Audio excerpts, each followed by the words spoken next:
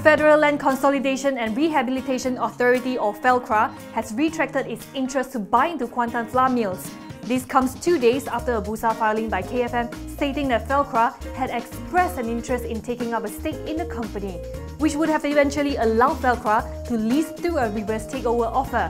According to Felcra, the decision came after an urgent deliberation, which resulted in an immediate retraction of its register of interest and ceasing of all exploratory pursuits in KFM.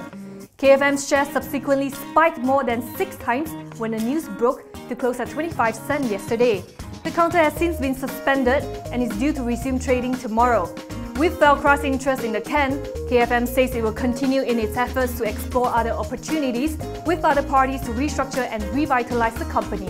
The company is listed as PM17 due to poor financial performance. According to PM Najib, the government has managed to save 2 billion ringgit from the final bill for the first phase of the MRT project through various cost-saving measures.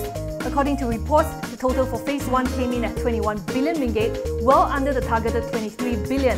Najib stressed that the project had never experienced any delays and that the target date had never once changed. He adds that about half of the total contract value was awarded to Bumiputra companies, exceeding the original 43% target. The first phase of the Sungai Buloh Kajang MRT line is set to begin operations tomorrow, with the second phase spanning Semantan to Kajang due to be operational in July next year. Tenaga Nasional is aiming to be recognized as one of the world's top 10 utilities as a national power provider focuses on renewable energy and global expansion. Chief Asman Mohamad says it intends to invest domestically in solar, wind, biomass, biogas and mini hydro projects. Tenaga is currently off-taking close to 5,780 RE projects in Peninsular Malaysia. Asman says that it is also aggressively expanding into markets in Southeast Asia, South Asia and the Middle East. The utility giant is also targeting for international investments to account for 20% of its earnings by 2025. Moving forward, Tenaga's chairman Leo Mogi says the board remains confident of its prospects and believes the strategic plan it has in place will support the group's future growth trajectory. Top Glove Corp saw its first quarter net profit fall by 42.9% as it felt the full brunt of the natural gas tariff hike and increase in minimum wage. Net profit came in at 73.3 million ringgit compared to 128.3 million last year. Revenue also softened by 1.8% to 785.6 million ringgit from 800.3 million ringgit in 2016.